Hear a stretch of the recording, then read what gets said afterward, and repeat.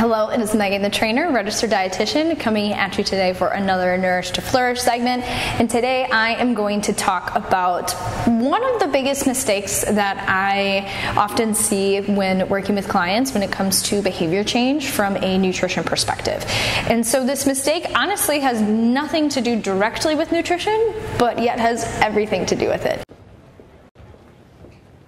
What? And this mistake is that you're doing a million things, or that you have to do everything if you're looking to change some of your habits with food. So what I mean by that is sometimes if we haven't been doing things that we maybe want to, and we want to change up our habits, change up our lifestyle when it comes to food, we feel like we have to monitor our water intake, we have to do something different with our protein, we have to eat more veggies, we have to eat more fruits, we have to eat more fiber, we have to pull back on the sweets, we have to do this, and the list just goes on and on and on and on and on of all of the things that we're looking to change to live a different lifestyle. Now, although all of those things are important, yes, we do need to be mindful of our hydration, we do need to be mindful of our protein intake, but it can be extremely overwhelming to look at this laundry list of things that you need to do. And it can then also feel really unmotivating because that's really daunting. That's a lot. So my biggest tip to you to overcome this mistake of feeling like you have to do everything all the time is start somewhere and focus on just one thing. Pick one thing to work on, and that one thing is enough. We don't have to do everything.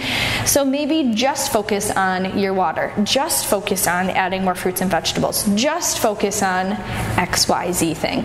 Write down a list of all the things that you think you could improve and pick the one that you think is going to give you the most bang for your buck initially. Don't worry about kind of some of these other piddly things when it comes to nutrition, but really find some of those big, heavy hitters that are going to make a big impact right away, and focus on that instead. So that way you can actually feel motivated and keep yourself accountable to working on it instead of feeling burnt out and then stopping and giving up and falling off the wagon again. So again, usually that is the biggest mistake that I often see. Again, that's not actually connected to anything nutritional related directly, but obviously will impact it. Now, this can also be true outside of the nutrition realm, even if you're looking to add other healthy habits into your daily routine.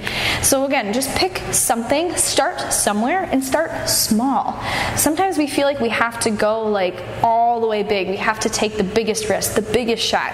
But yet at the same time, some of these little things are still just as important and just as foundational to have set up. So now that you know better, let's go ahead and do better so we can all be better.